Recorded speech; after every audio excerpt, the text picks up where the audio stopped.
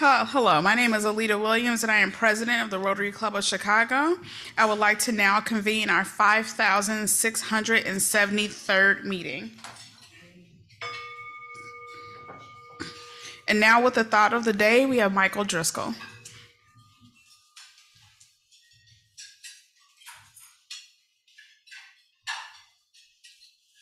Thank you, Alita. Good afternoon, everyone. Sarah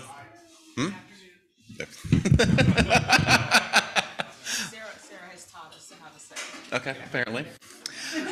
For today's thought of the day, I've been thinking a lot lately about the butterfly effect. I'm sure probably you know about it, but it's the act of then a butterfly flapping its wings on one side of the world will cause a hurricane on the other side of the world one day. Really, it's all about how small events can have larger downstream effects in your life. And I've been thinking about this a lot lately because this past weekend I did Chicago Triathlon, which is not something I expected to ever do in my life.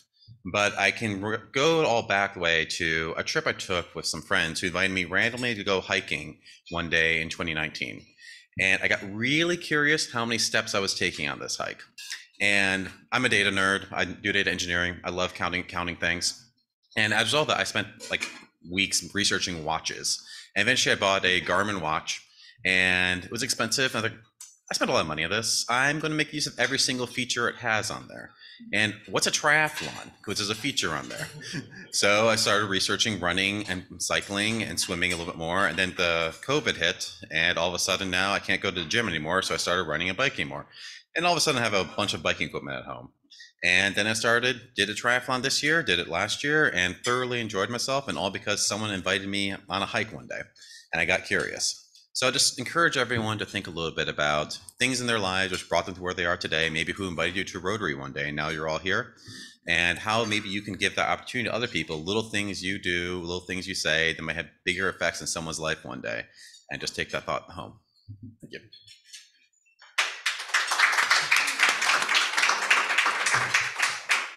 Thank you, Michael. Yeah, I think of that often, of how one day I asked, what is this thing you say Rotary? And now I'm president. So, well, thank you, everyone. We will do our best to get to all of our Zoom questions. Can we please always honor everyone's time and keep to one question and make your question succinct? We will take questions at the end of the remarks, and we will go around the room. Please wait until the microphone comes to you when you ask questions so everyone on Zoom can hear. And at this time, I invite Eric Kemple up to introduce Josh Braun.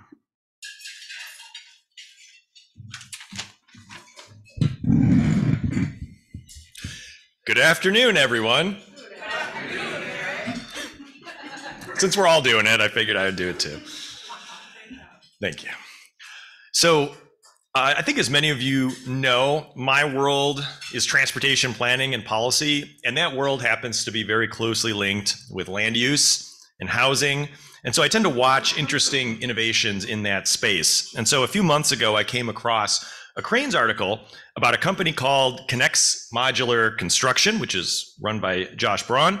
And their very interesting approach to tackle affordable housing by reducing essentially the time and cost of residential construction in Chicago. But Josh's background in real estate actually goes all the way back to his grandfather, who was a Chicago real estate attorney and started a family business that has spanned more than 70 years. After graduating from Michigan State, Josh began his career as an analyst for LaSalle Partners in Chicago. Josh then moved into the family business, accruing nearly 25 years of experience in real estate development and management. He's overseen a $25 million plus portfolio of real estate in the Chicago metro area.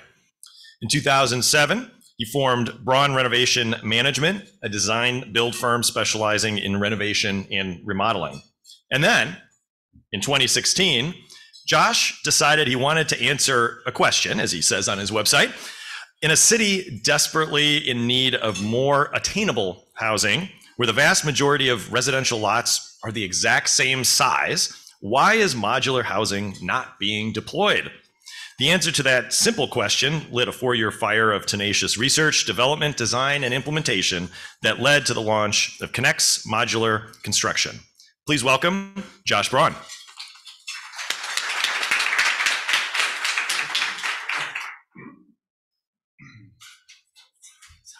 You did? No. All right.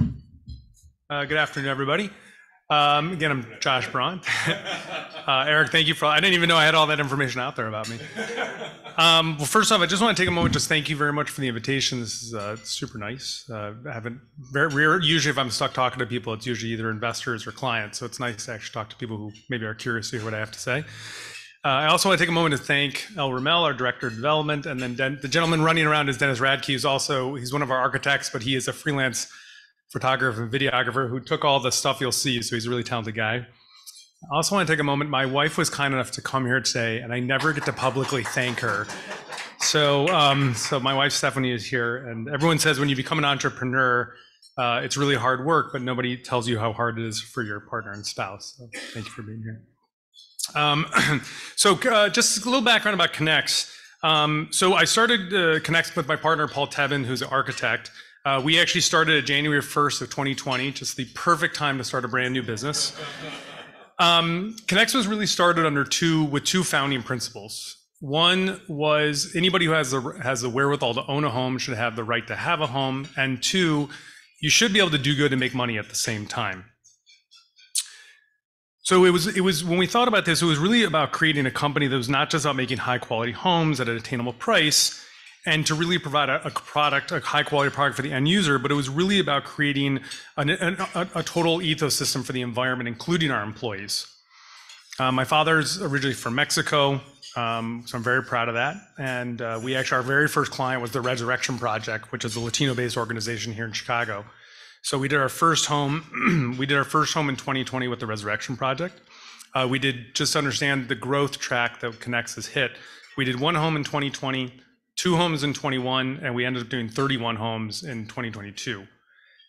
We went from producing in March of 2022, we went from producing a home in 30 days to producing a home in a week by September of the same year.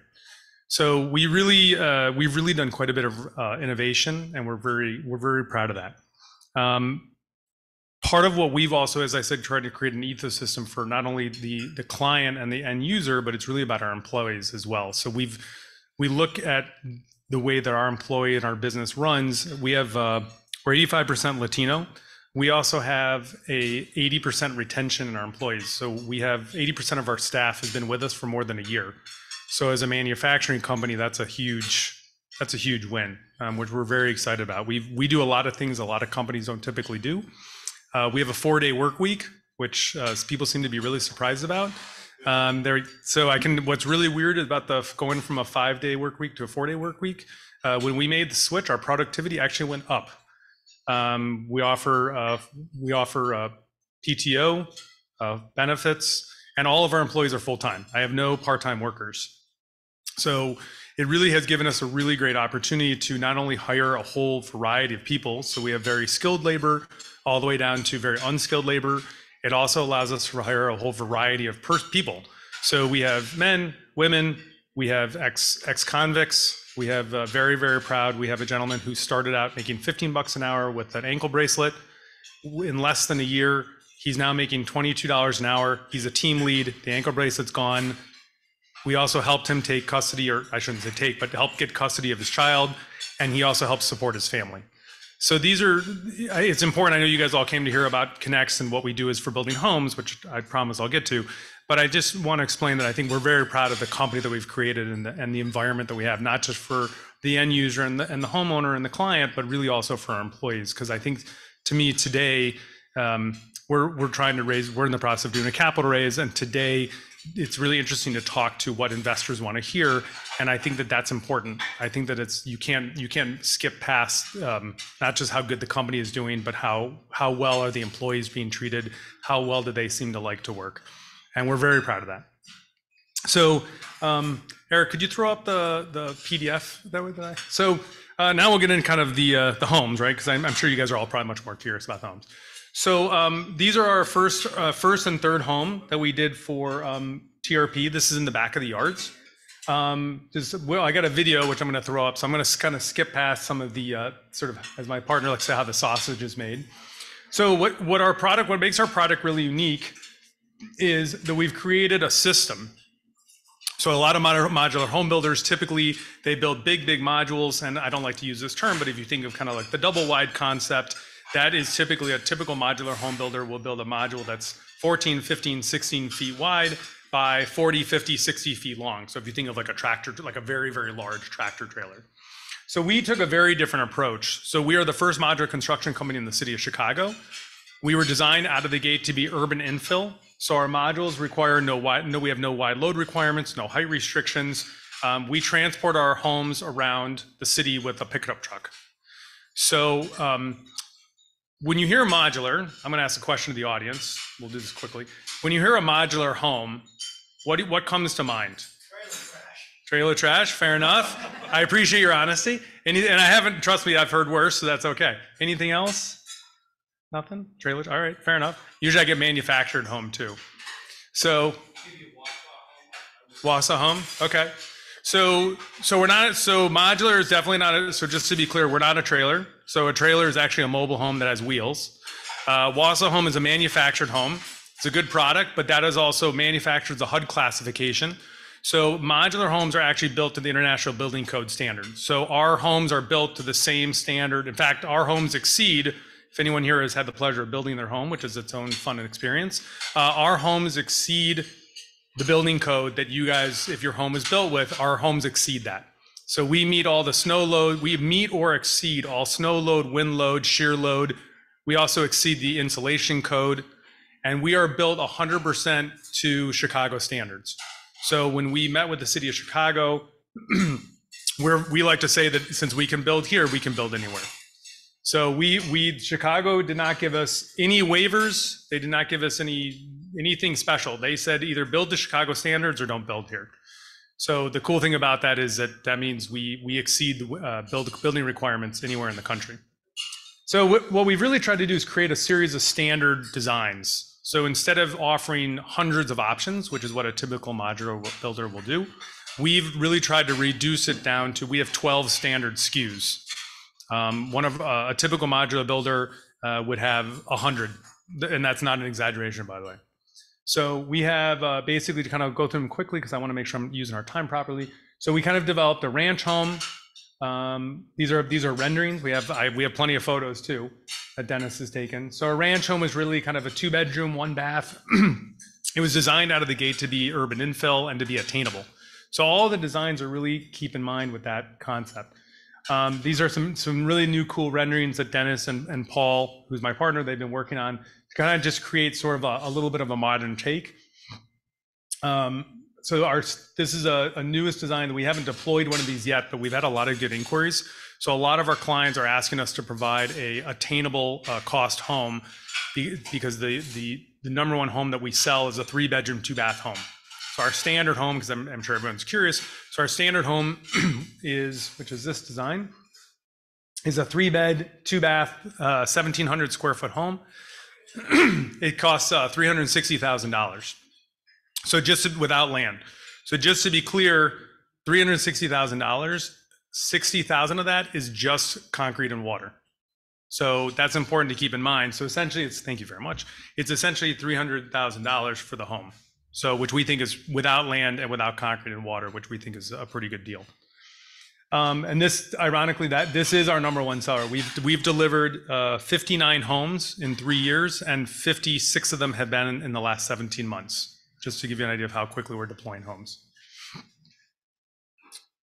There we go. So I'm going to jump through a couple. This is kind of cool. This is a new concept that we're going to be coming out with literally next month. This is a granny flat. We've had several people ask us about this. It's a single family home with a 2-bedroom, 1-bath apartment on the ground floor. So anybody who's sort of an old school Chicago resident, these existed all over the city for many, many, many years. And then slowly in the late 90s, early 2000s, they were all deconverted to single family homes. So this is a product that we actually feel will get a lot of traction. We have 2 of them coming out next month, just some other varieties.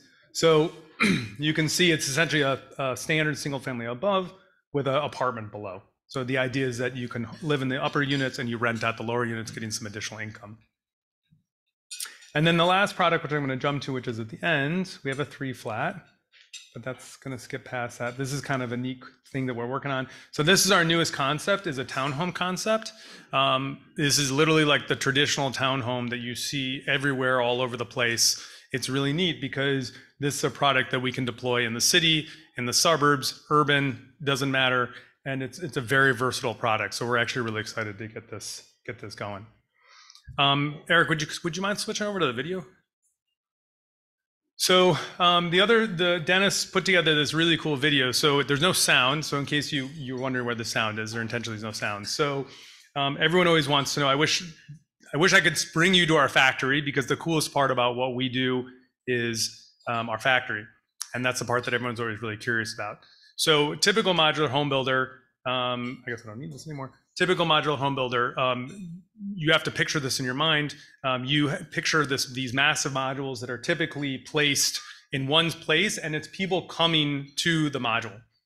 What we've really created is a system where the modules are built on an assembly line, and on a Monday, the module starts at one end, and then by Thursday, the module's at the other end of the line. And so as it moves down the line, it picks up framing, electrical, plumbing, ductwork, insulation, drywall. And so we deliver, what we build in our factory is 75% of a structure. So we build 75% of the structure in a week. It gets delivered in 6 hours. It's assembled in, typically it takes us about a day or two to make all of our structural connections. And then it takes us between 30 and 45 days to finish it once it's on site.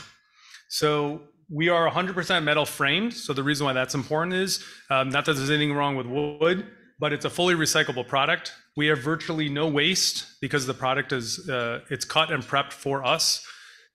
And there's no mold, no rot. It's very, very stable product. As you can see, we deliver on the back of a pickup truck. So you can see that's how they're pulled. They weigh in around between 8,500 and 10,000 pounds. Relatively speaking, that's actually a very light load. A typical modular builder would need a semi. And we also deliver, you can see the crane in the background. So we deliver with a 35-ton crane. We can go down one-way streets. We can go under L tracks. I don't think Dennis got a picture of the L track, which is actually pretty cool. So it's really neat. I want you to know that I always say that even if Kinexx, I don't think it will, but even if it flops tomorrow, we've delivered 59 homes to families that need housing, and we're really proud of that. We deliver them with Tyvek and Zip systems. Zip is insulated panels. This is a finished. These are all obviously real. None of these are digital. These are 3 homes we did in the South Shore. These homes, just so you understand, they're down at 72nd and Ridgeland. This is the $425,000 got their appraised value, which is the highest appraisal in the entire neighborhood. Oh, yeah. This gentleman also told me that he's very excited because he was originally supposed to sell it, and he ended up getting so much money in rent, he just kept them. And then this is, Dennis literally took this video. Dennis, when did you take this video? Last week? Last week, right? Saturday. All right. So this is a home that we did for Lawndale Christian Development Corporation. This is at 1651 South Avers. So this is, I don't know if you consider that affordable. I guess that's good. I think these look pretty darn good for being affordable housing. We have a really great deal with Samsung. So it's a fully Samsung appliance package. We're 100% electric, so we're already ahead of the curve on building standards. The city's converting to 100% electric. We're already there. We use a heat pump system by Bosch, which is great. We exceed, as I said, we already exceed the insulation requirements. This DOE has, the Department of Energy has a 45L tax credit system, so it had some very strenuous criteria for insulation requirements, and we're working to achieve that. I don't know how much more time I left. I think I did pretty good. So I don't, if anyone has any questions, happy to answer. Oh.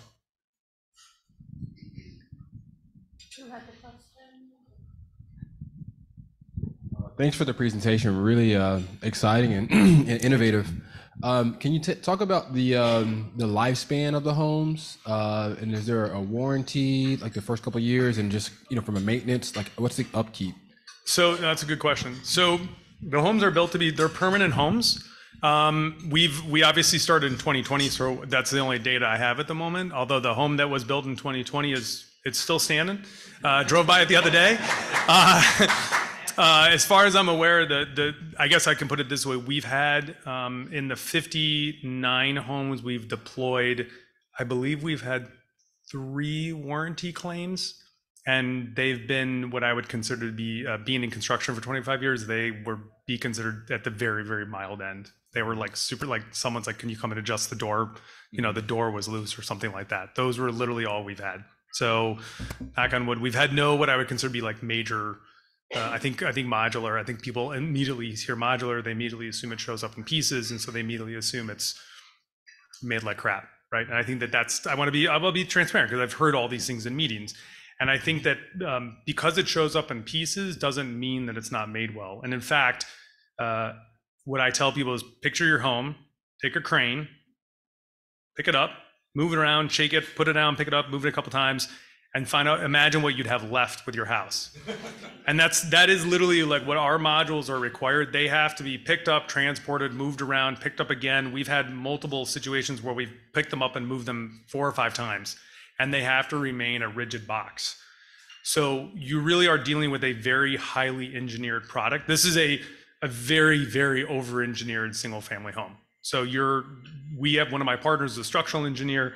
His company builds massive buildings and does very complicated projects. Literally, I'm not kidding, this is entertainment for him. Like, he likes working with us because of our mission, and he thinks this is fun. And so that's what we get to do. We get to play with giant Legos. Right. Thank you.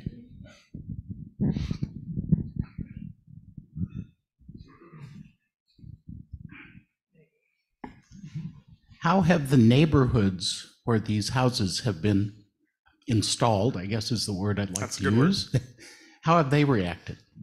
So we've gotten good feedback. I'm trying to think of the best way to answer your question. Most of the neighbors we've had good reception. I think the funniest, I guess it's more anecdotal, because in many cases you'll see, Dennis, I'm sure can attest too, like you'll be at a job site in the morning and it literally is just a slab.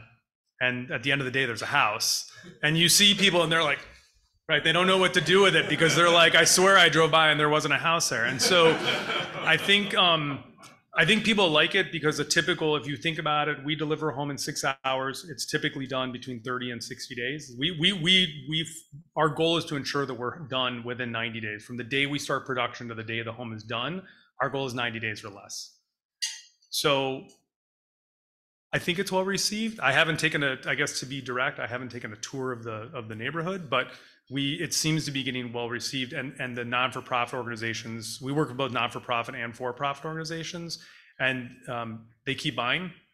Our largest project that we did was 28 homes in the corner of Harrison Row in Francisco, which is in the East Garfield Park neighborhood.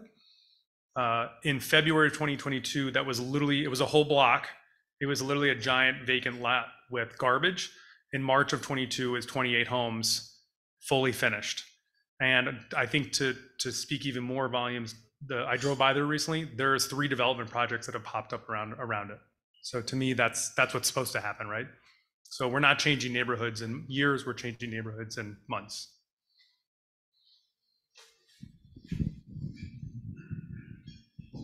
Oops, got it?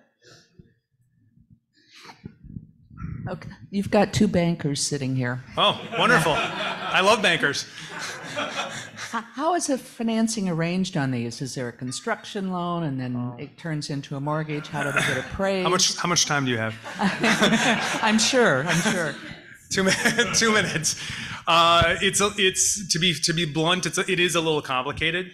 The financing stack is in all fairness, it is a little complicated. So if you think of it as 3 buckets, the first bucket is the offsite construction. The second bucket is the typical construction, and then the third bucket is perm financing. So perm financing, 0 issues. Wintrust, Old Republic, First Eagle, they've all given perm loans for these houses. So perm loans, no issue, no problem. The construction loan, we get a little bit of like, we get it, we're not sure. The offsite construction has been complicated. I will acknowledge that has been one of the challenges that we're working to solve. Because the typical bank and the banking industry, and I was actually meeting with an potential investor today, the real estate world is still stuck 25, even 100 years ago. And construction has not made the effort to keep up with the speed of building. So it is important that we literally, when we first started, we would start the build, start the foundation, and then we would deliver. Today, we build so fast that if my foundation's not done, the house sits. So we actually build faster than it costs, and that's for an entire house. That's not like for a couple of modules. So the banking is complicated, and so we're trying to solve for it. And I'm happy to talk to you afterwards, by the way.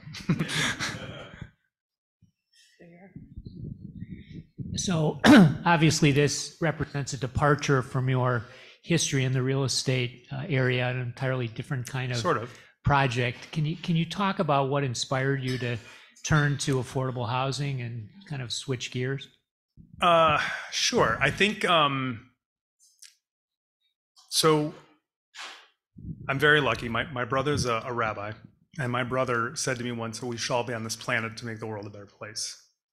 And when this idea came to Paul and I, we felt that this was an opportunity to actually make a difference in the world. And so I really, as I started sort of the way the two founding principles that, we believe everyone who has the wherewithal to have a home should have the right to have a home, and you can do good and make money at the same time.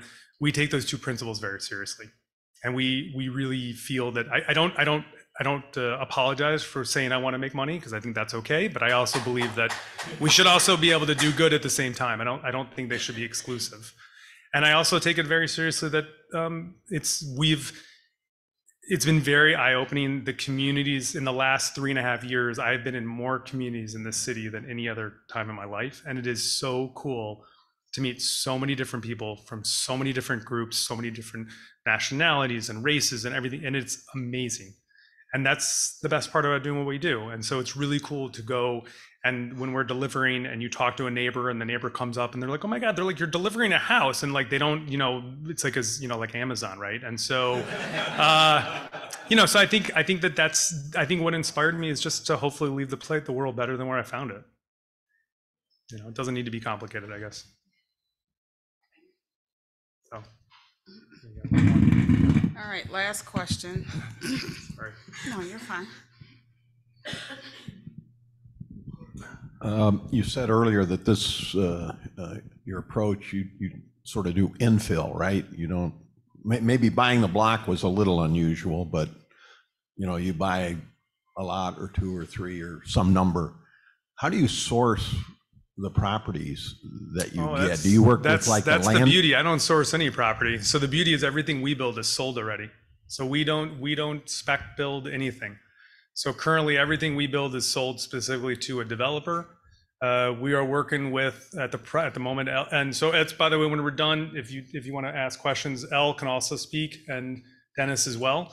Sorry, Dennis, putting you on the spot.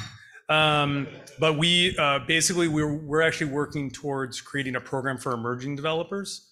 So we're actually working. There's 25,000 vacant lots in the city of Chicago. 15,000 of them are privately owned, approximately. We are working on a program to basically target emerging developers. This goes back to the financing question.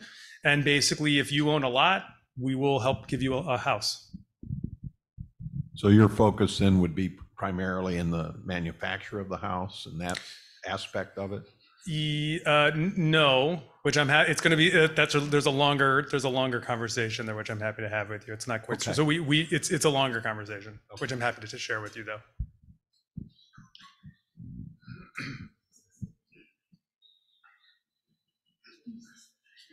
Want me to sit down? Oh, Nope. You don't need that. Nope, stay right there. Were there any questions on the Zoom? Nope. All right, great. Well, thank you so much, Josh. And we want to present you with a wonderful Rotary mug and I like coffee. yeah, and then these great cookies. And they are made by Al's Cookie Mix. He also wanted to do some great things in the community. No, not mine. But Alvin Green started a cookie company to help his son, who's autistic, and his friends to have jobs once they aged out of the Chicago public school system. So enjoy the cookies, order some cookies. There's a discount code. Thank you. Thank you so much. Appreciate it. Thank you so much.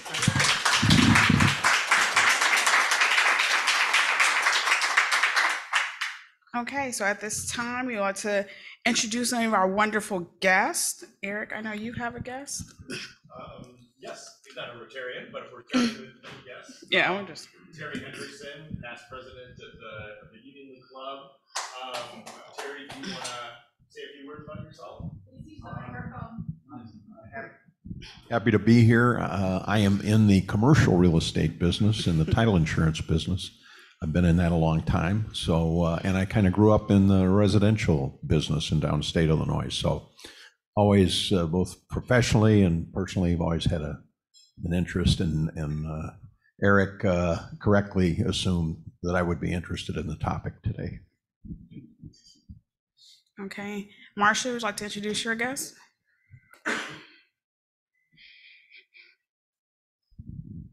So Michael King is newest attorney in our firm. He does patent work. So Michael, I don't know if you want to say a few words about yourself. I grew up in the Milwaukee area, come from a Jesuit background, so I'm very much for being a man for others, and so I can appreciate what the Rotary Club is about. So thank you for having me. Okay, and then we have our visiting Rotarians. Ron, visiting Rotarian. I know. Oh, hi, everybody. I'm Ron Broyd. I'm past district governor. You may remember me from the good old days, the days of glory. I always try to stop by once in a while to say hi to my friends of the club and keep up the good work. Thank you. Do we have any other visiting Rotarians in the room? Barbara? Yes, I'm still a visitor. Hi, I'm Barbara Yoakum, and I was a past president at the Naperville Sunrise Club, and I'm happy to be here at Rotary One. Thanks. Great. Do we have any other visitors in the room? Do you have any visitors on Zoom? Richard? Okay. All right. Our wonderful announcements. Please, coming up is Peace Day on September 18th. It's going to be in Daly Plaza from 11:45 to 1 o'clock. We do have volunteer opportunities with that. So if you just go to the Rotary calendar, you're able to sign up for that. Next, we have our Illuminati's fundraiser on October 3rd, where you can go and either support myself, Laura, or Sarah to help support our club to raise money for our wonderful foundation. And with that, every pizza that we sell or every pizza that we buy that day, Illuminati's is going to write a check to the Rotary Club Rotary One Foundation. So please come out. If you can't come out, you can order a pizza as long as you tell them you're with Rotary, just in case you can't make it out. We hope for everybody's support. We have Come Home Zone. The Zone event is back in Chicago this year on October 18th through the 22nd. It's a great opportunity for our Rotarians to learn more about Rotary, what we do, and to be a part of that and get to meet other people from other Rotary clubs in our zone, which goes all the way down to Texas and I believe Wisconsin and Michigan, and it's kind of weird, but it's kind of all over the place. Our committee meetings are coming up. They're always on the calendar. The first one to come up is our community service on September 7th. We have the membership committee meeting on September 12th, International Service Committee on the 13th, PR and marketing on September 21st, and DEI on September 26th. We would love for anyone who wants to be a little bit more involved in the club. All of these committees would love to have you. And our Job One committee will be starting up soon. So if you want to be a part of helping youth get summer internships, they are also be looking for people soon. We have our upcoming meeting. Our next meeting is at the National Public Housing Museum. We'll be at the Public Housing Museum and we will get a tour while we're there. That's on September 5th. Claire Macy is on September 12th. And then we have our club assembly on September 19th. That's a great meeting to learn about all the things all of our committees are doing. They will all present what they've been doing and what's coming up. And that's an awesome way to learn much more about the club and what we do. So at this time, who am I gonna call? Laura, thanks. You'll have to come up and lead us in the four-way test. Thank you. If everyone could please stand.